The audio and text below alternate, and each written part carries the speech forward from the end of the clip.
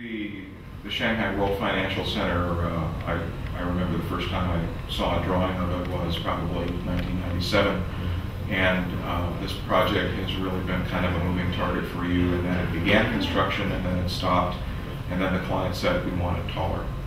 Have you ever worked a project like that before? Is this the new normal in architectural design? You're talking about the change in height or the delay, or both? All of the above.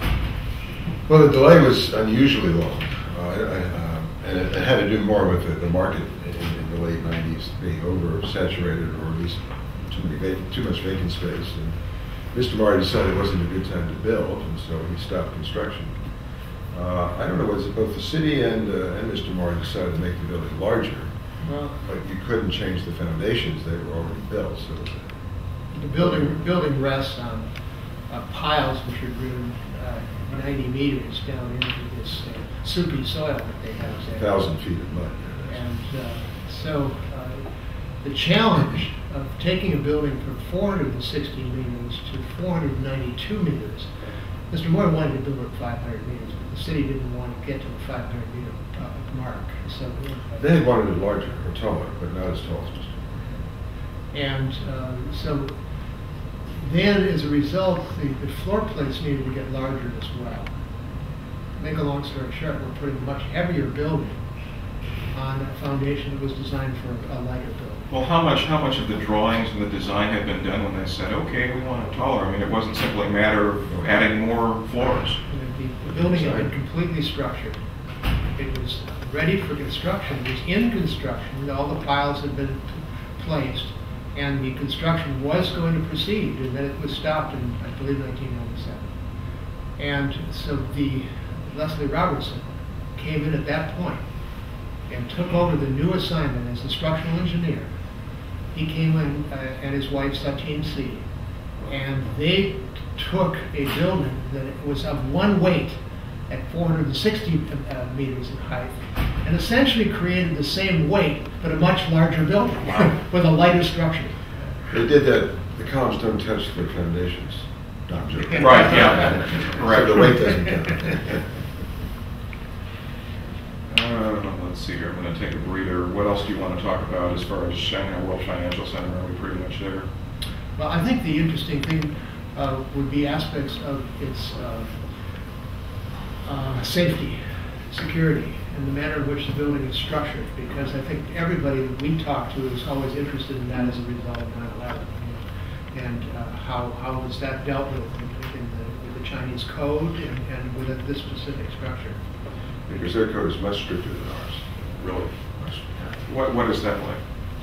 I can say, well, one, the core in this case is at some points 4 feet of concrete and reinforcing, steel reinforcing, which encloses the elevator, stairs, and so forth, which compared to the World Trade Center in New York, which had steel frame and sheetrock, would be much better regard against any of the major problems that was caused by 9/11. But more important than that, they have refuge floors, which are not used for any other function than gathering during emergency, which are fireproof, have their own air conditioning, telephone communications, etc.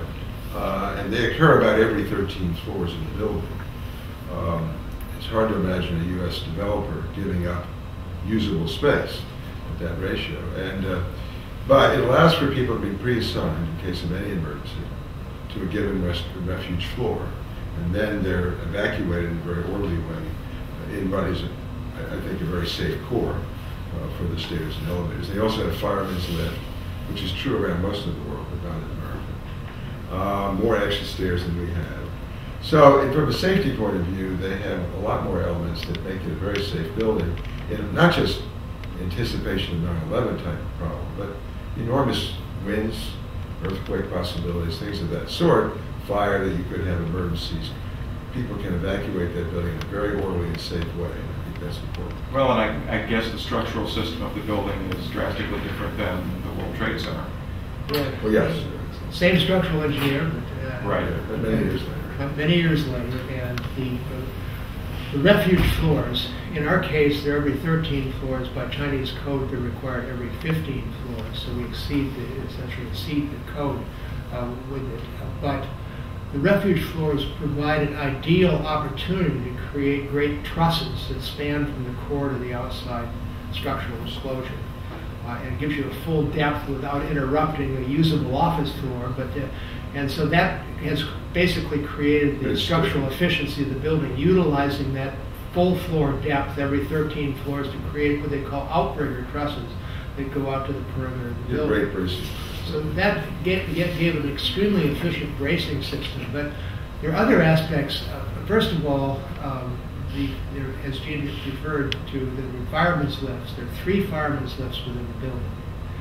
There are 2 elevators which are utilized to go up to the observation floors that can be used in case of emergency to go down to each one of these refuge floors. And so we have 5 elevators that they're totally dedicated to the possibility of evacuating people, let alone the elevators for the basic service of the building. Well, the difference between a regular passenger elevator and a fireman's lift is what? Size. Its weight carrying capacity. And you can bring people in stretchers down. We can put 50, 60 people into one of these lifts. And they rise within a minute of the very time. There's an elevator that takes you to the top floor that we were discussing in the observation deck. 66 seconds, one run. You don't even feel the elevator moving. So I was going to say, is that significantly faster than elevators in other buildings, other tall buildings? I believe it is, because 66 seconds to climb almost 1,600 feet is a pretty amazing speed. Well, and without any movement, you do not feel any shuddering. The only thing is your ears might pop. Well, I remember that reading about elevators in Japan, for example, that the Japanese have a very much different personal tolerance for being speeded up and slowed down, accelerated and decelerated than Americans do. And it's kind of amazing to hear that you really don't feel anything in those elevators. I didn't do it. I've been in several times. So. Did you, Bill? No, I didn't. But the audience here is a very diverse audience. People from all over the world are going to experience these elevators, and so the lesser tolerance of those Americans that may ride needs to be accommodated as well. The Japanese contractors came over and installed those rails, so they're absolutely perfect. So they really do. It's quite an amazing ride.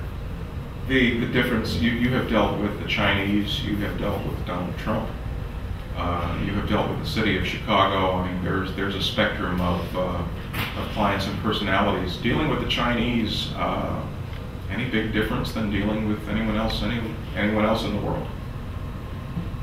Good question. It's hard to generalize because not all the clients are the same, but we've had we're professional with a lot of offshore Chinese clients in China, from Hong Kong and Singapore and elsewhere. And the Chinese clients we work with who are, say, in Beijing, who are native, have all been, I would say in general, excellent clients who really want to do quality buildings, who care about the building, care about the users, and we enjoy, I think we've enjoyed working with just about every one of them. So in general, Chinese clients would rank very high in my book, as well as Japanese clients, who also demand quality. It's interesting, they don't share with you the budget. In America, you start out, the budget's a very big thing. But to my experience has been they don't discuss it. If they feel the building is too expensive, they'll ask you to make some changes. But you're not working against like $200 a square foot or some such number. And it gives you a chance to explore and to show them exciting schemes and solutions that you might not show if the budget had been very prominent in your mind. And I think that leads to some really very excellent buildings. Given that the Chinese economic system is, of course, radically different than America's and Western capitalism, you would think that maybe the rules were different there in terms of doing business and what you had to deal with in terms of budget and money they had to spend. Now, I've talked to people about Dubai, which of course is the energy center of the world, which is where all of our dollars seem to be going, and they have their sensibilities too, and it's not a carte blanche situation where you can do whatever you want. The Chinese situation, even though the economic rules are different over there, the basic rules in terms of being on budget and the constraints that you have on you are the same as anywhere else? Well, Mr. Mori It's Japanese, and it was our client for the World Financial Center. Mr. Mori has a very deep philosophy about what he wants his buildings to accomplish in the city, as we've already discussed. But Mr. Mori is also a wonderful businessman, and he wants his buildings to be extremely efficient, extremely economical. And this building, and one of the aspects of the building that I think is extremely important is what one might refer to as embodied energy. In other words, the energy that it takes to actually manufacture the components of the building itself. And we believe that this is where our building is extraordinarily efficient from a sustainable point of view, because it's highly efficient in terms of the amount of surface area we have per enclosed square foot. The actual surface itself is, in many respects, quite similar to 333 Wacker Drive, which is our most efficient exterior wall. A beautiful wall, but not an expensive wall. And the same is true in the Shanghai building as well. Everything in the Shanghai building is evaluated very rigorously by them for cost. And so that was the primary challenge, but it was also something that was, the buildings form enabled us to do an economical building and still create a beautiful structure. Yeah, just so I clarify what I said, that's not that they're not concerned about cost. They don't start out by putting a budget out. They look at you, explore ideas, and then as you're working with them, they will help to manage the process to keep the building on a budget they obviously have in mind. But they don't make, it's not about you've got to meet this budget or else. They will be very open about design ideas. But they care about their quality, they care about being efficient. And they're good developers, they're solid. I mean, Bill's right. Mr. Mori, most of them are very good business people. And so they do care about the end product being one that they can make. Well, and business is business anywhere in the world, yeah. and you still have to hit your marks, whether you're dealing with Donald Trump or Dubai or China. That's right. Take a breath here. Two of your other big projects in the world today, the International Commerce Center in Hong Kong, beautiful building. Tell me a little of the history of that one. That was a competition. We competed against 4 architects. 3 others. 3 other architects, yes. And it was quite clear that the developer wanted to build a very efficient building. So we started with that premise, and we worked with Leslie Robertson at the very beginning in the design. And we looked at a whole series of types, shape types, that how could we create the greatest efficiency for that building. And so the building is a product of initially, again, as the building in Shanghai was, doing an extremely efficient building, but at the same time we then created an amplification of the form of that building through the texture of its surface, through the manner in which it sort of flows out of the ground. Because I looked at Hong Kong, and you look across at the center of Hong Kong, and you see buildings almost starting to represent plant material. They grow out with such enthusiasm up against the mountains, and the buildings look like they're these biological entities. So I thought that it'd be wonderful if we could give a sense that the building is actually growing from the earth, and in taking this very simple square floor plan, we created a series of sort of sheets on the exterior of the building, each of which was independent on each side, and it came down and flowed into the ground. So the building has a very sort of organic quality to it. There was an interesting thing about cost, though, and efficiency.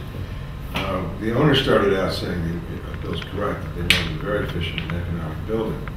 And one of the key issues where to place the hotel, because it affected the structure. If you placed a hotel at the very top, you had to stiffen that building a lot more because it was very uncomfortable to be in a hotel during a hurricane or tornado. That's something that's rarely brought up, in that these buildings do move. Exactly. And you have water sloshing around in sinks and et cetera. So a hotel at that height was a bigger problem than an office, because office you can evacuate your home. Your guests, you're really stuck there.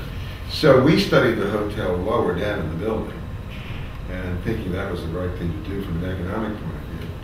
It's interesting, the owner was so concerned about that view from the hotel Remember, the peak in Hong Kong is 400 meters. This building goes over 480. So that top part of the building he wanted for the hotel, the spectacular views that you wouldn't get normally below that.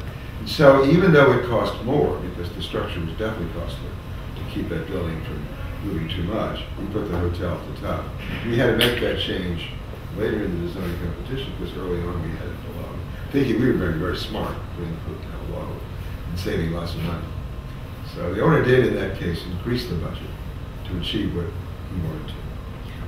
Well, here again, you have another iconic landmark building that is having a dialogue with another building, and in this case, that's Caesar Pelle's II International Finance Center. And what was your thought process? Well, they forgot goalposts, but they do form the gateway for the harbor. Well, it's quite striking because you have Pelle's building, which is in the middle of some action, and there's not nearly as much going on your side of.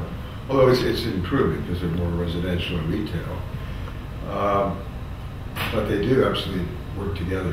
Well, you still have the dialogue, but over a longer distance. Did as much thought go into your building there as it did into being next door to the Jin Mao building? Yes, the same attitude took place. We knew that we were going to be relating to Caesar's building.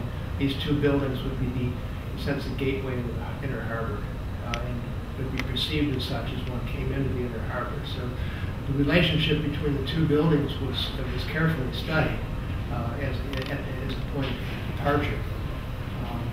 But it's the same owner, by the way, for both. Oh, of course. And when we say that they're far away, they're how far from one building to the other? Quite a distance. Sorry. I would say approximately a mile. But the interesting thing about the Kowloon development, the Kowloon station is the first stop from the airport. It takes 18 minutes to get from the airport to the Kowloon station. And what is interesting now about development, particularly in Asia, it's all occurring over transportation nodes, as it should. And that is really pointing, I think, a finger towards the future of development. Well, and what we're not doing in the United States. Exactly. And that is why I think right now you say that Kowloon doesn't have as much activity as Central does, where Caesar's building is, but Kowloon will very quickly become extremely dense because it is all built around this, that transportation hubs and spaces. And one other interesting thing, by the way, is that building has been leased, being used by Morgan Stanley as an example before it's finished. They've actually broken it into 2 or 3 unit sections. So the first part of the building is in use, while the rest is being built. It's very rare you see that in this country. And it's how far from completion? Almost another 2 years. As we begin 2009, it's still 2 years away.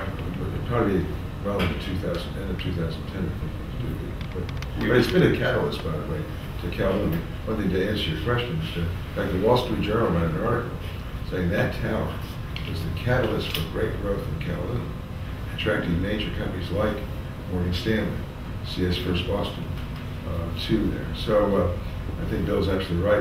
You're going to see a great deal of activity there as a result of that tower.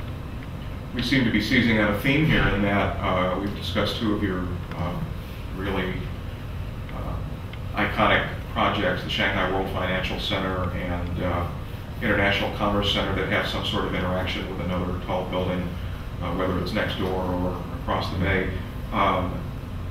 The big news, I guess, for your firm these days is the American Commerce Center in Philadelphia, which was officially approved back in November of 2008.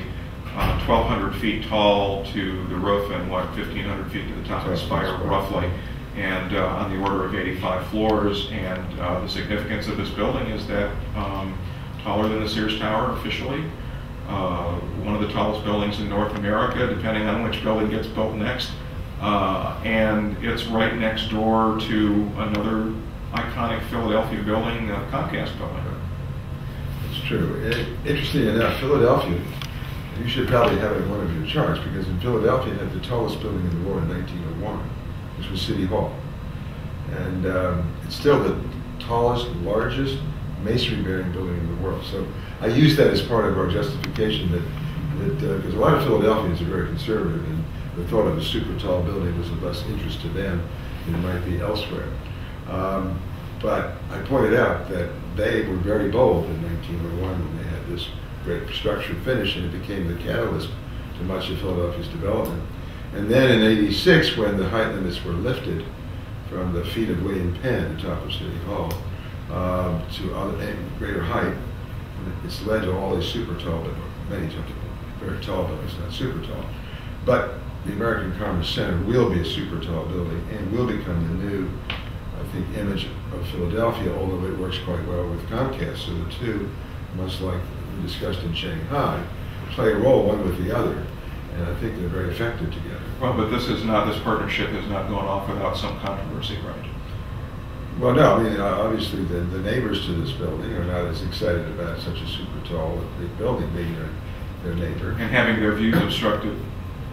Some of their views are. Some of actually their views. They're very sensitive to have great windows between the hotel, a great space, what you call a window. That's a fact of life. Hotel and an office building. That's a fact of life in Cities, cities with right? high density tall buildings. Yeah, if you live on the block, somebody's going to build across the street, you really can't stop it. But this, I'll tell you what's important about this project, because it's a hotel, has major retail, including a marvelous food market for the neighbors. It brings safety and life at the street all around.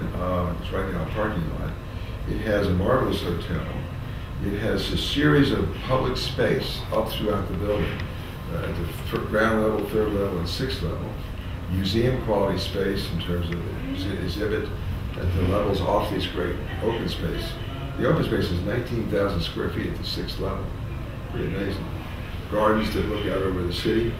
And then even higher at the 490 foot, there's an outdoor terrace, gardens. So that the community can enjoy not only the shopping, the movies, and health club and hotel facilities, but public space that is staggered and vertically through this building with easy access. So it becomes a great public amenity, not just an office. And coming soon to a city near you, do we know the construction timetable yet? Well, obviously we're in a very difficult financial time. There are one or two major tenants that are serious about the building. And should one or two of them sign, this building will proceed. Probably earliest construction start would be 2010, 2011, depending on the tenant's approval. You are the guys who have to go out and sell these buildings. And part of what you do is, and part of why you're so successful, is that you have to come up with the concept, package it, sell it to the client, and I mean that's it essentially. But you are specialists in going out there and ascertaining the client's needs and coming up with something culturally sensitive, sensitive to its surroundings, and describe that for me. I mean that is one of the best things that you do. I mean nobody does it better. What's the secret? Is there one? The secret is intention. Intention, I think that's that because if one begins with the desire to do it, then that becomes the entire focus of the design exploration. And now the programmatic components that go into the building obviously are based on the desire on the part of our clients to include them or not include them. We'll make suggestions, but nevertheless, they're pretty much running the show. But the manner in which the building tries to find a connection with its place and its context, and the manner in which the building becomes a representation of the civic realm, that is our responsibility. And that's what we define as our role, and it's our primary focus. Has the business changed since the era of the Sears Tower, in that you would build an iconic building and not pay as much attention or concern to what was going on in the rest of town? Well, I built my building and I've done what I'm supposed to do. I think both the architects as well as the owners have taken a greater interest in the role and responsibility of these buildings as they are built in the cities. One thing I should point out that the American Commerce Center is also tied to transportation. We're building a connection underground to the main concourse of the suburban station, which ties into 3 subways, regional trains that then tie into the north-south metro line between New York and Washington. So this population is sitting over the best transportation in the city of Philadelphia. And therefore, and we're adding retail below grade into the concourses. So the building will be a vital part of the city and bring to the citizens, from great shopping to all these wonderful entertainment activities, to improve the quality of life in Philadelphia. And if you knew the area where it's being built, frankly, there was no nightlife, there was little day life there. This will really change the city dramatically and contribute to it in an amazing way. I'd like to specifically respond to your question because I think it is a very good one. And in a way, our firm set about to achieve this with the tall building, as improbable as it seemed in the 1970s, 1980s when we began. We started, very unlike smaller firms, we started with large projects. Eugene had been president of John Carl Warnicke's office. We were together there in that office. We were able to work with developers right from the beginning, and most of our practice was focused on the office building. Well, the office building at that time had very little concern, frankly, for issues of a civic nature. The office building was thought of by a lot of critics as being somewhat of a financial instrument of exploitation, is what it amounted to.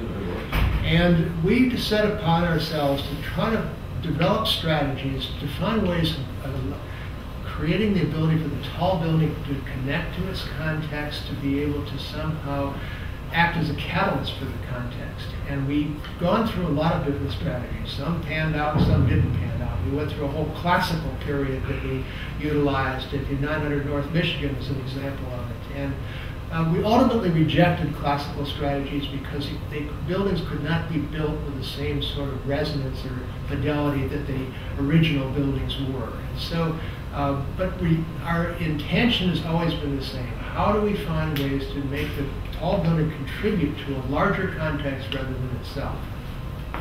Things were done, not corporate necessarily. It was all about designing by statistics. Area, cost per square foot, rent per square foot, return on investment. Bankers never even looked at designs, they looked at the pro forma. It was strictly the numbers. Strictly the numbers. And a lot of very bad buildings got built. And it was really what we found, we were very fortunate to have Tom Klesnik as one of our first clients. He was one of the first people who cared about a building's design, maybe because he was from Chicago. And the quality of that design and its impact in the city that allowed us to do a terrific project. And he wanted to see it built even though the market wasn't great when he built it. And in a way, that got us started because we, as Bill said, really believed in the tall building. And right from the start, the tall, here's what we had a discussion when we started the firm. We want to do houses, museums, so we had to say we want to do anything, we had to first be selected. But we decided that where America needed most attention was in the cities and with commercial buildings. Because they weren't being done by very good architects, for the most part. And the city influences most of our lives. We should really care about it. And so we chose that as the direction. We would go back in 1976. And it was really Tom Klesnik who gave us the chance to show that we could really do something special with the tall building and make it a real contribution to the city. So. And without going into a grand analysis of 333 South Wacker, which so many people have done, let's reduce it down to what, how is this building your firm's statement about the skyscraper and its interaction with the city? Well, it was a statement made in 1980 and built and finished in 1983, and we've been working 25 years. But this is the one that put you on the map. It put us on the map, but it was in regard to our intellectual exploration of the tall building, the beginning of our process is what it amounted to. The building specifically responded to the bend of the river. The Chicago River at that point, as you know, takes a sharp turn, and we wanted this building to be able to mark on the skyline that particular event within the fabric of the city. And so that curved belly of the building was an immediate, intuitive response. First seeing the site, it seemed like a perfect opportunity to reinforce it with that gesture.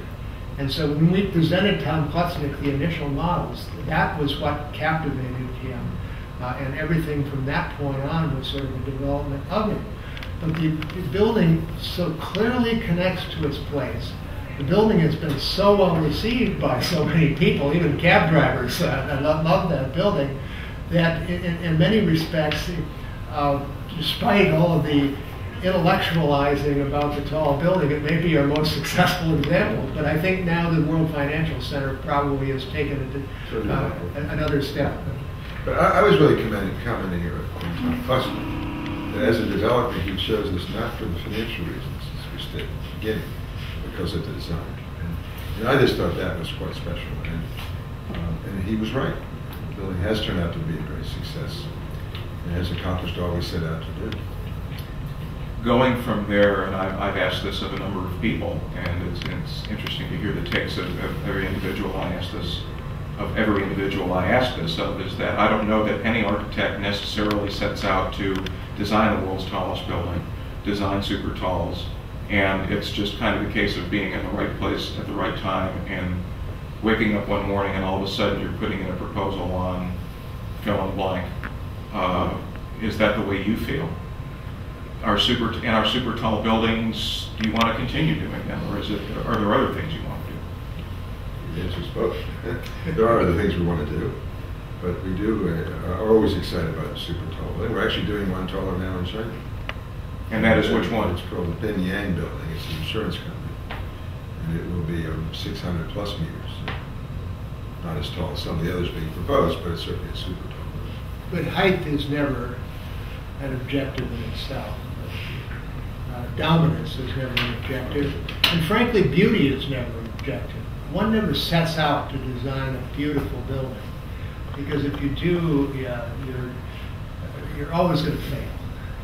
One only sets out to solve a problem, to find ways of dealing with a building in a particular place, and if it all comes together and ultimately results in a beautiful building, I mean, that's the ideal. We want to create beautiful buildings, but we don't say we want to build the tallest. We don't say we want to build the most beautiful. You're really trying to solve a problem when you're dealing with any design situation. So every building is indeed a very individual response to a certain site. One final question that I just have to ask you is that one of your more recent projects, very successful, and I think actually on budget, was a doghouse. What is that? What is that? Successful, but not on budget. Over budget. Yeah, well over budget, and it was our budget that was exceeded. We were asked by the Animal Medical Center if we would do a structure for either a bird or a cat or a dog. And since I have a dog, and the young man who helped me in the office had a dog as well, we decided to do a doghouse. But we didn't want to just do a doghouse to do a doghouse. We wanted to make this the most advanced thinking we could possibly make on the whole subject of geometry and whatever. And so we used a marvelous construction technique called computer numeral control systems, CNC systems, to create a structure that has an absolutely spectacular geometry. And it's all based on the movement of the dog that actually starts to spin around before the dog goes to rest. What kind of dog? That's the question that begs to be asked. Mid-sized dog. Mid-sized dog. Yes. Specifications. I had two large dogs. Yeah, it didn't qualify. This is for a boxer, a 50-pound boxer, or up to the 80-pound. Or a wrestler. You know you have the world eating out of your hand when every little project all of a sudden gets international attention. And this is the kind of project that you would only hear about on the observation deck. That's exactly right, and we don't get any real attention for the big buildings, but this one has achieved more attention than anything we've ever done in the past. So thank you both for coming by. This is like having Babe Ruth and Lou Gehrig and Derek Jeter and A-Rod all in the same room, so thank you so much for talking to us. It's been thoroughly enjoyable, and I hope we see each other again. Well, I hope so. Thank you. Thank you so much. It's been a pleasure. Kohn, Pedersen, Fox, one of the biggies on the observation deck.